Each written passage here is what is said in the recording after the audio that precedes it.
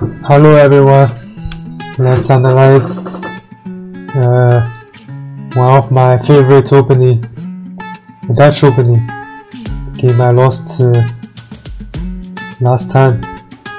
So d4, f5, c4, knight f6, knight c3, so e6, nothing special, and here my opponent played f3.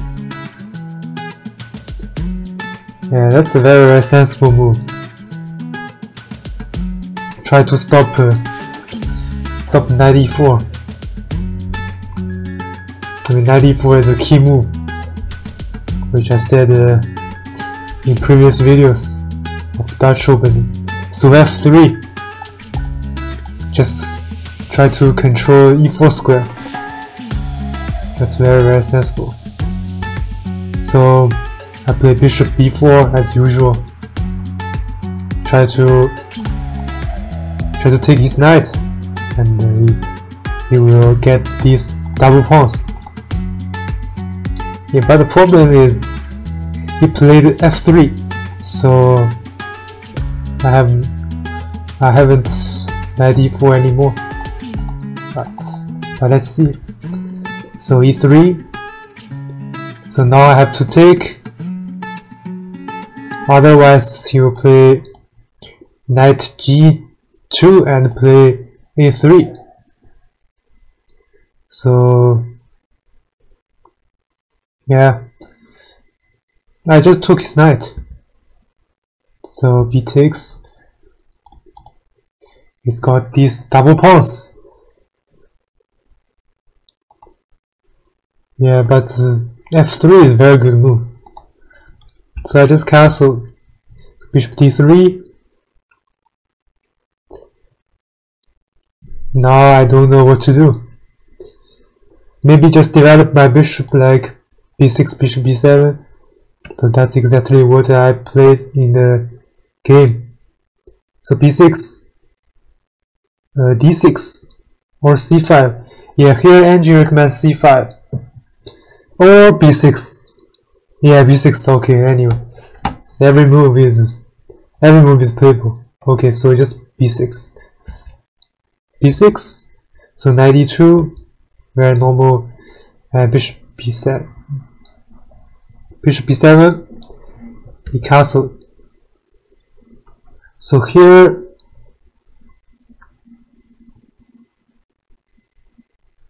because normally I would play knight e4. Try to attack knight e4, try to attack c3, but now since he has played f3, so it's very annoying move. Or maybe he will play e4 in the future. So here I play knight c6, and this move is not ideal because I already engine gives almost +1. So here I should play c5. Maybe c5, then knight c6. I think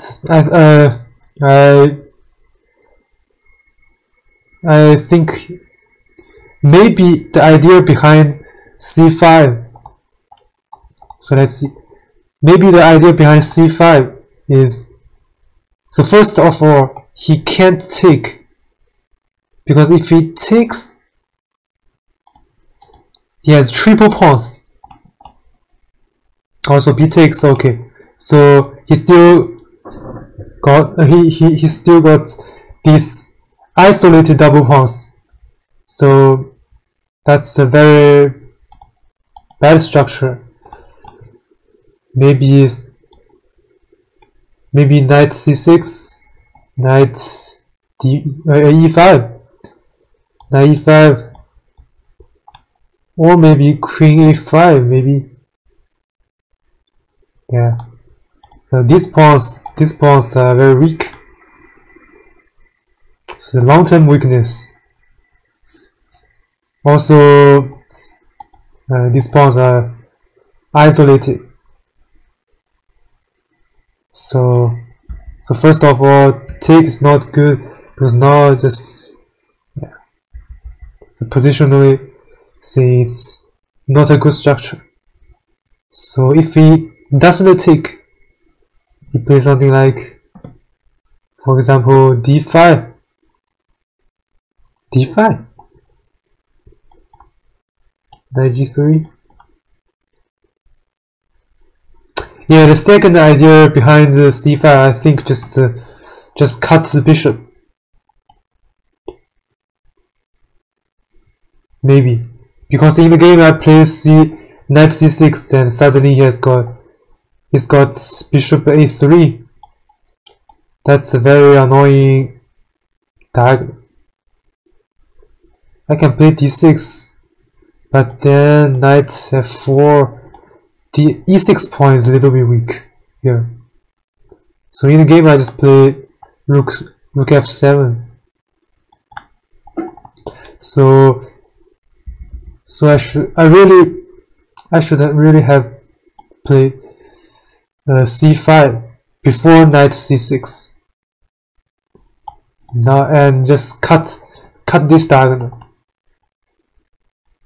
And also c5, try to put some pressure on center.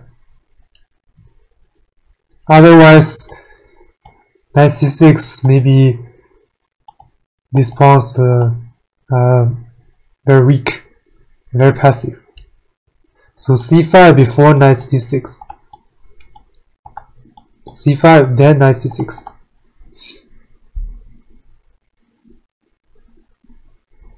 Or maybe just d6 knight bd7, because although these double pawns, I can't play knight e4, so I can't attack his weakness. So maybe just develop like d6 knight bd7 queen e7, the very normal development. Anyway, castle knight c6 and then bishop a3, rook f7. So now e4. It's still not a problem, and then when your opponent play e4, of course have to take, try to open f5. Of course he will take with f pawn, counter attack. So here I made a very bad move. Yeah, knight g4 is a very bad move. Here I should definitely play d6, stop e5. e5 is a very huge threat here, because e5, then knight g4, rook takes, king takes, and bishop takes h7.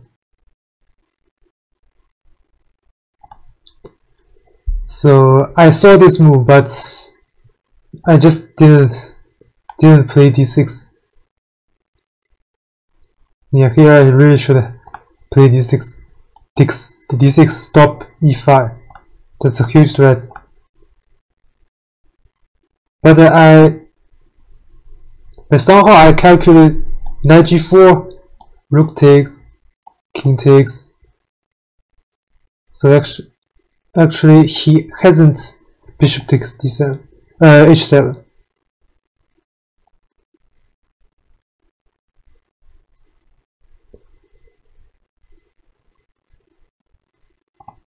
Wait a second. Oh no. I mean before e5. Okay, before e5. So here I played knight g4, rook takes, king takes, and he has to defend knight to e3 with this fork. So maybe he'll play queen e2. So he has no time to push e4, e5.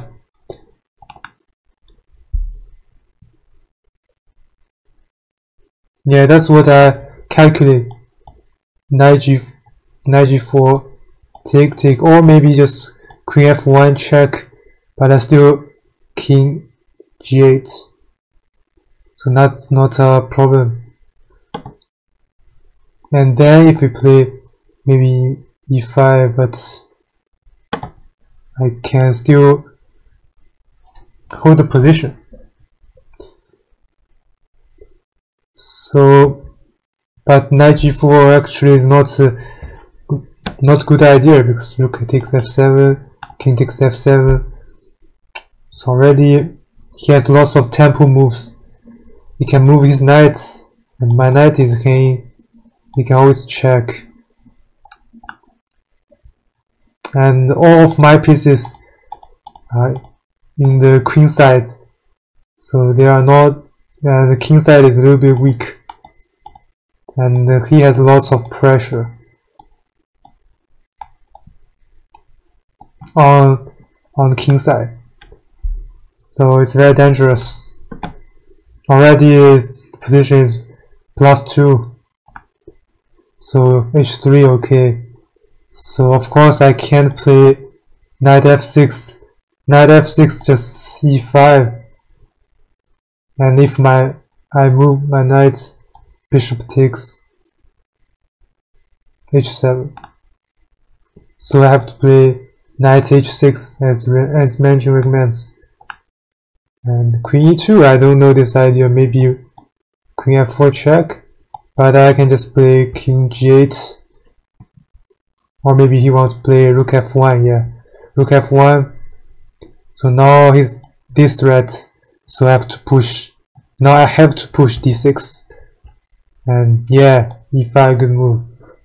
I can't take, just rook f8. Rook bishop for queen. Very dangerous. So I just play queen d7. Yeah, here I don't know why I play knight a5. Maybe try to open this diagonal, but that makes no sense.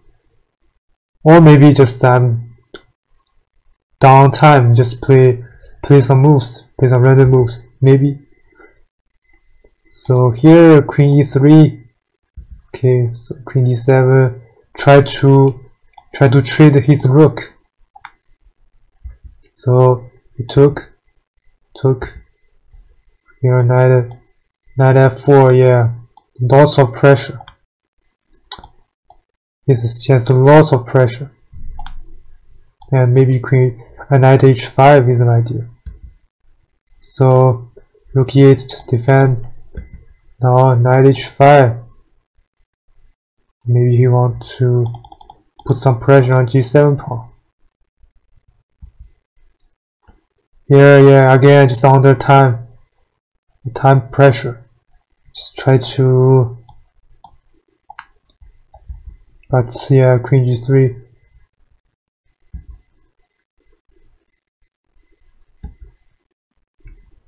Can just blunder everywhere. Yeah, and then just blunder mates. Yeah, I mean, it's a very, very good game.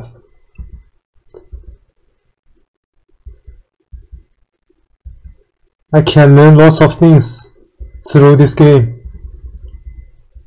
Although I lost, I learned lots of things in this opening. So first of all, if you play against Dutch, so f3 is a very good idea. Just try to stop knight e4. Stop knight e4 and even have this double pawns. It's no threat. And then maybe somehow try to develop, and then try to push e4, break his center, and there are lots of, and maybe bishop. Yeah, two bishop attack king side, and knights here. Try to bring the king, try to bring the queen to the king side, and his pieces are in the queen, always in the queen side. That's a very strong attack. But if you play with black pieces, like me, maybe take the castle and then first of all develop bishop, and before develop your knight, maybe first c5.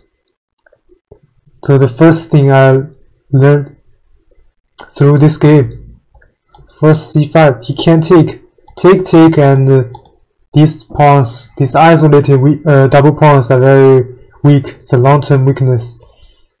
So c5, and if he doesn't take, then maybe knight c6,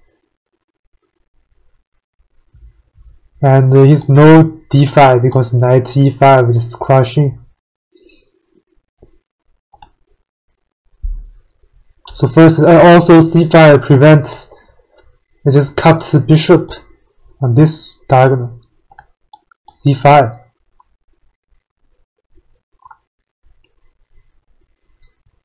Or maybe just develop very normally, play d6, knight b7, queen e7, rook e8, rook a8.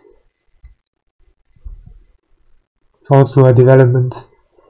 But in this position, when he has double pawns, I always put knight on c6, try to play knight a5 or knight e5 in the future.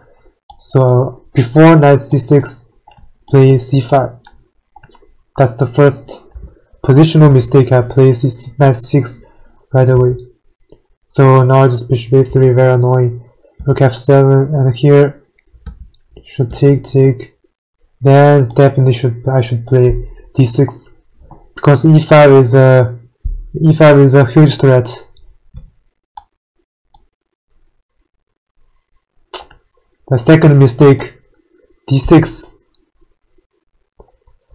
also cuts the bishop and prevents e5. It's very important.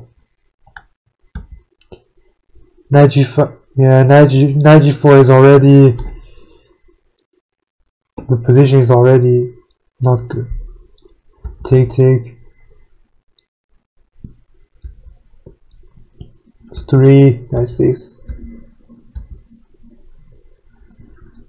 And here is very hard, very hard to play. d6.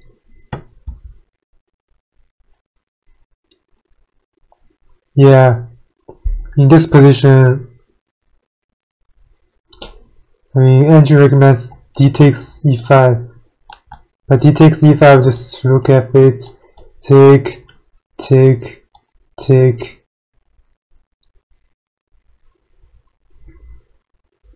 Yeah, I mean, just losing. I mean, the best move is losing. Even the best choice is losing. So the position is very just hard.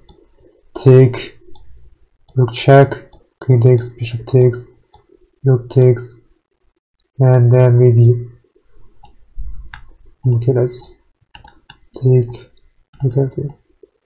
Take, bishop take, and then rook take, or queen c2. Yeah, I mean the position just, yeah, just losing. Even the best choice is losing, just because this move. Here I should definitely play d6, stop e5. Okay.